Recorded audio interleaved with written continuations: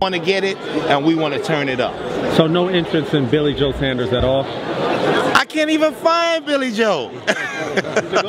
He's a ghost. The ghost. And don't get me wrong, I like Billy Joe. We had a fantastic time going at it, but the reality is, if he wanted to fight Danny, we could have did it right now. We could have did it right now. That's it. He said no. Actually, he didn't say it. I'm not going to put that on Billy, because he did not say that. Frank Warren said it. His promoter. His promoter says, no, we're not thinking about Danny Jacobs.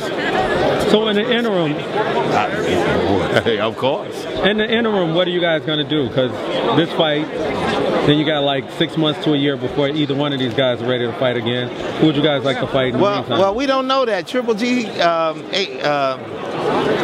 Abel said that Triple G could fight 4 times a year. So he's fought once this year, so he's due 3 more. Let's get it on.